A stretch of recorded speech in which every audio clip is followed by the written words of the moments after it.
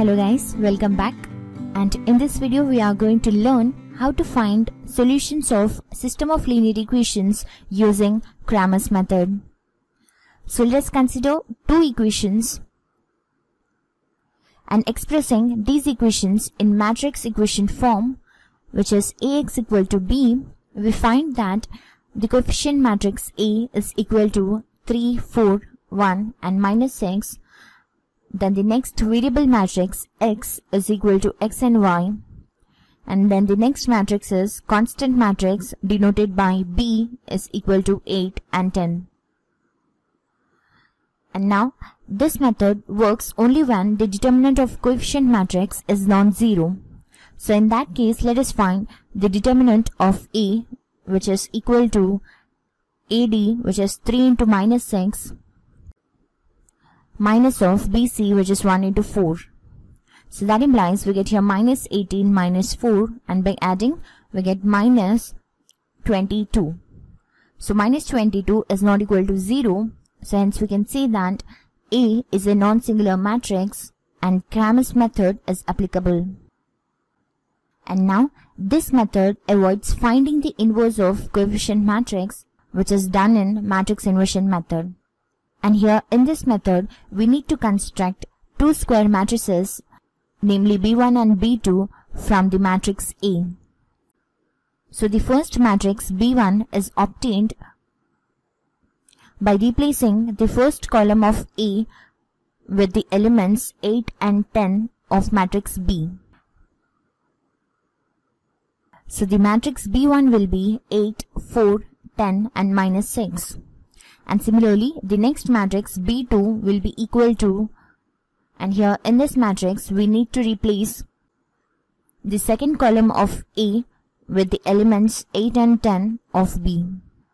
So the matrix would be the first column, which is 3, 1, and the next column will be 8 and 10. And now the next step is to obtain the determinant of matrix B1.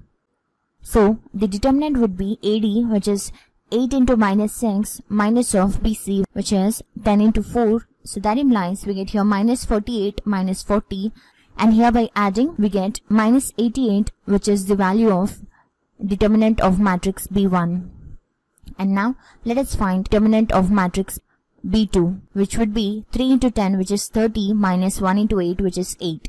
So 30 minus 8 will be 22. And now let us write the solutions for given set of equation. So the value of X will be equal to determinant of matrix B1 divided by determinant of matrix A. And the value of Y will be equal to determinant of matrix B2 divided by determinant of matrix, which is denoted by mod A.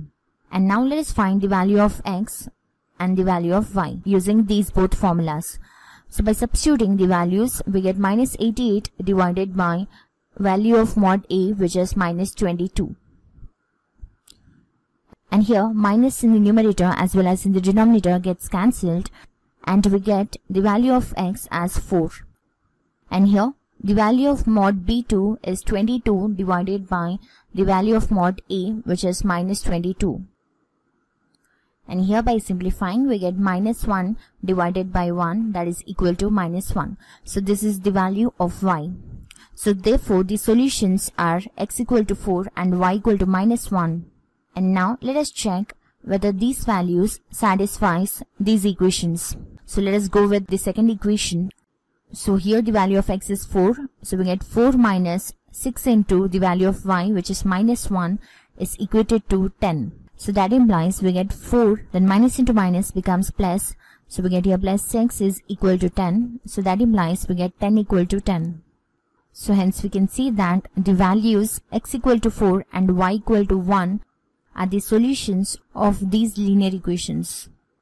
And make a note that Cramer's method is also applicable to solve system of linear equations involving more than two variables. Hope you understood the concept. For more videos, visit our website VTech Academy. Thanks for watching. Have a nice day.